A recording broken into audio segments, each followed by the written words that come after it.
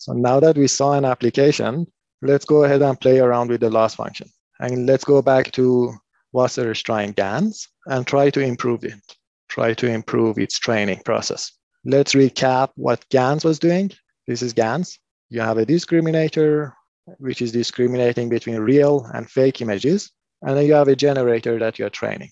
And x tilde here is just g of z. Z you are sampling from a simple distribution. And then we learned that this is going to give you the Jensen-Shannon divergence. And then we saw that if you use the original objective, you're going to have trouble converging because this is going to saturate, at least initially during training. So let's just change that.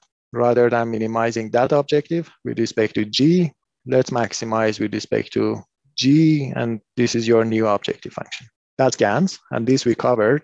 This was a quick recap because I want you to compare the math in one slide. This was Wasserstein GAN. We know that it was related to the Earth mover distance. You had the intuition for the Earth mover distance, or at least where the name is coming from, is because you are transporting mass from one distribution to the other distribution. And you want it to have the minimum cost. And the cost is mass times the transport distance. And mass here is your probability or probability distribution. Mathematically, let's use the same notation. Previously, we were using F. Let's use D to see the similarity between the two objectives. Here, this was a discriminator. Now you're going to call it a critic because this is not a discriminator anymore. This is not going to give you probabilities as output. Now you can see that you are getting rid of the log in this new objective. The first term is the same as the first term up there. Basically, you can rename log of D to be your new D. And then this plus is changing into a minus, maybe because you have a minus here. So that plus is turning into a minus. And then you are getting the log. You are getting rid of the log. So these two objective functions are very similar. And you're getting rid of the sigmoid and the log in your Wasserstein GAN. But then you had a catch here. This D was the space of Lipschitz continuous functions. So D is a set of one Lipschitz functions, and one is the Lipschitz continuity constant. And in the original paper, we know that this is a big problem. In neural networks, it's a little bit hard to enforce Lipschitz continuity. Maybe one ad hoc method is to clip the weights of the critic to be inside a box that you choose. But then it's not going to be one Lipschitz, it's going to be K Lipschitz. The idea here is that you're going to use gradient penalty. There is this theorem in the paper, and it's actually not there. The theorem is not theirs. They're borrowing it from another paper in the literature. And what does it say? It says that if you have a differentiable function, and we know that neural networks are differentiable, okay? It is going to be one Lipschitz if and only if, so this is a two-sided, it's going to be one Lipschitz if it has gradients, because this is where you're going to need the differentiability. If it's differentiable, you're going to know its gradients. They're going to have a norm that is as big as one, at most as big as one. Okay, perfect. Now you have a theorem that you can use. If you have a differentiable function, it is going to be one Lipschitz if and only if it has gradients with norm that is at most one everywhere. Let's use that. This is your original critic loss function. This is what you have up there.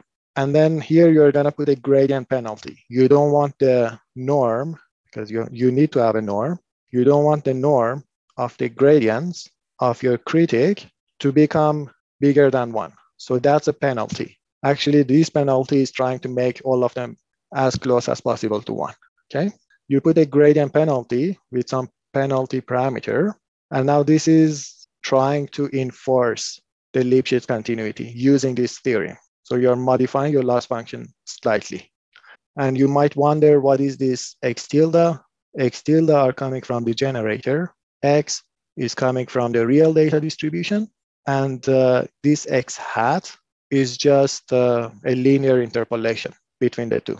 It's a random point between these 2 points. So you're enforcing it on that.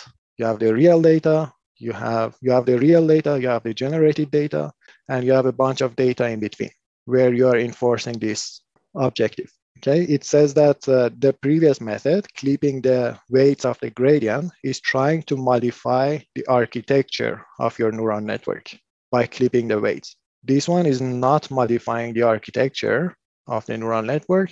It is just penalizing. If your neural network during training is violating the one Lipschitz continuity property, you're going to penalize it in an indirect fashion through this theorem. Why is this penalty two-sided? Shouldn't you just penalize gradient norms that are greater than one? Yes, that's a good question. But then that's going to be hard to enforce it. At least this one, it's easier to enforce. Basically, what you're saying is that if the gradient of this critic is approximately equal to 1, then this is going to be at most 1. Sometimes it's going to go above, sometimes it's going to go below, but then it's going to be approximately equal to 1. And then you're going to use this theorem, go backward, and that's going to be 1 Lipschitz. So it's not the entire family of Lipschitz functions.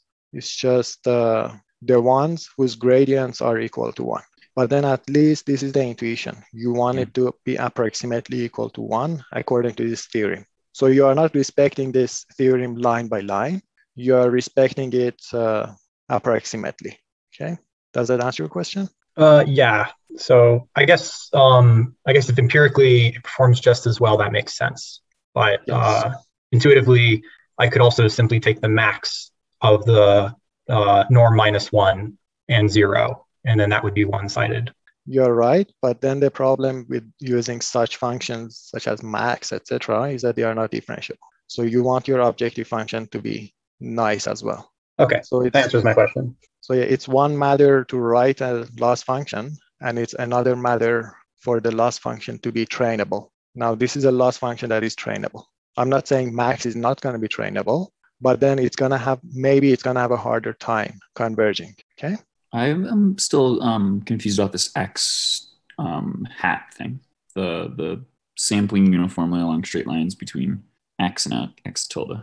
So yeah, the question is, where are you going to enforce this? Because you want this to be almost everywhere. You cannot sample your entire space because that's going to be too big.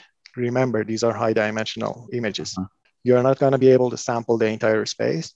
You want to compute this expectation in an efficient way. Maybe the efficient way is just look at the line between the real example that you just saw and the generated example, and then look at the line between the two. Just sample, do your expectation on that line. Got it. Otherwise, the space is too big.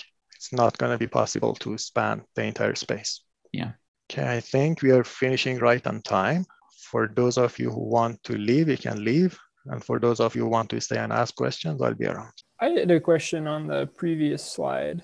I don't know if you can go back to that just so I can. So I understand, like, with these loss functions, I understand each individual one, but I'm a little confused how they're sort of being pieced together. It seems like we have this first loss function, which is LSR, and then we're defining LSR up to the right. But how does this like regular GAN loss function fit into that you have below on the left here? Okay. This GAN loss function here is going to help you train D. Okay. Okay. Yeah. That's for training D. Once you know D, you're going to be able to train G. And that's this loss function here. The LSR gen is exactly what you have up there as well. Okay. Okay. So that part is clear. The generative part is clear. Mm-hmm.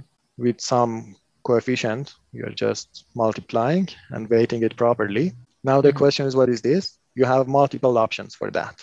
You can use MSE, you can use VGG. Yeah, and that part makes sense to me. So with this bottom left loss function, we're just looking at training theta D, and then that will give us this. And then once we start training theta G, that will be this LSR gen. Exactly, it's going to give you that. Okay. And by the way, you're not going to train this all the way. You're going to do partial training. So you're going to do a sequential training. You train G for a bunch of iterations, then you train D, then you train G, etc. Mm-hmm. And hopefully by the end of the training, you have the loss function that you need out of D. Okay. Okay. Cool. The perfect scenario would have been to train D perfectly, per each sample that you generate or per each iteration that you update the parameters of your G. But then it's not feasible. Mm-hmm. So you're going to do the consecutive training. You train that for a bunch of iterations, then you train the other guy. Yeah. Okay. Thanks. Yeah, sure.